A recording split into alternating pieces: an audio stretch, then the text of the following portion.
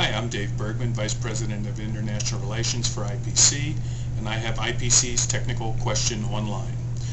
This question is related to solder mask, and a question specifically, why is solder mask green, or does IPC specifications call this out as a default requirement?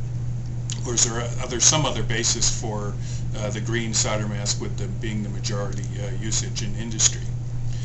To look at the specification reference, it's IPC 840D is the latest revision of our solder mask specification, and in there it indicates color, and essentially the solder mask can be any color. So green is not specified as a default color, though it is a most common usage. So in the SM840 solder mask specification, the color can be anywhere from clear to dark black.